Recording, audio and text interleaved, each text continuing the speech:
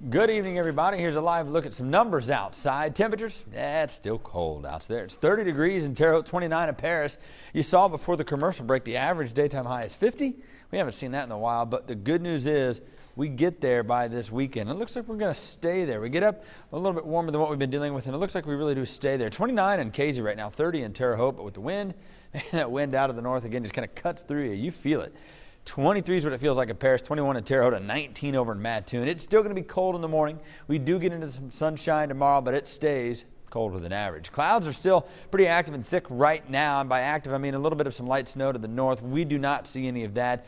We may get a few snow flurries outside. We had a little bit of that earlier on in this evening, but as far as anything accumulating, not going to be a problem. What we're looking for again is these clouds to break up and get into some sunshine tomorrow. So let's see what happens with Futurecast. It is again slow to break them up, but it does keep some of these clouds around and temperatures mid-20s as we talk. But let's talk more specifics quickly about these temperatures outside.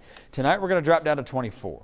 25 in Robinson, 26 in Lagodi. So mid-20s tonight, outer lying areas, 21s and 2s. Wind chills in the teens, so by all means wrap up as you head out and about tomorrow. But when do the clouds move out of here? It's going to be during the day tomorrow. Clouds are going to start to erode and be a little bit more prominent out east. Therefore, the sunshine tries to move back in. Not looking for clear skies tomorrow, but we are going to see some sunshine, and don't look for any heat. Even if we had sunshine or full sunshine, it's just not going to heat up because the winds are still out of the north. It's going to take it until the weekend before we do heat up. We do get above freezing, though, so things become slushy again tomorrow. Again, going to refreeze tomorrow night, and that's what's happening right now. Anything that was wet today, refreezing, and therefore giving us some new slick spots as a result. And as you can see here, Friday morning back down in the lower 20s, but we do get more sunshine Friday. Just don't believe that that's going to lead to a lot of heat yet. It's a slow process. We just wait until Saturday and Sunday to warm up. There's a look at your Friday afternoon. Upper 40s. Okay, I'll give you that. That's not bad. Still below average. A lot warmer than today, a lot warmer than yesterday. And that's a Friday, so we'll take it there with a lot of sunshine. I'm looking forward to it myself. 24 degrees tonight.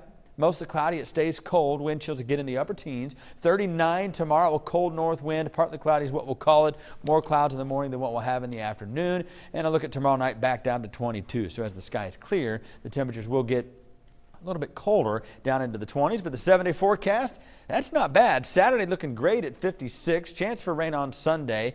Looks to hang around until Monday. Briefly cooler on Tuesday, but not colder. We're going to reserve the word cold for the 30s, which is what we're doing today and again tomorrow. But 46 next Tuesday, 50 next Wednesday, and those temperatures are around average. One quick look at those temperatures when they're up. You might ask the question, do we have a chance for thunderstorms? Right now it looks to just be a rain event minus the thunderstorms for both Saturday and Sunday.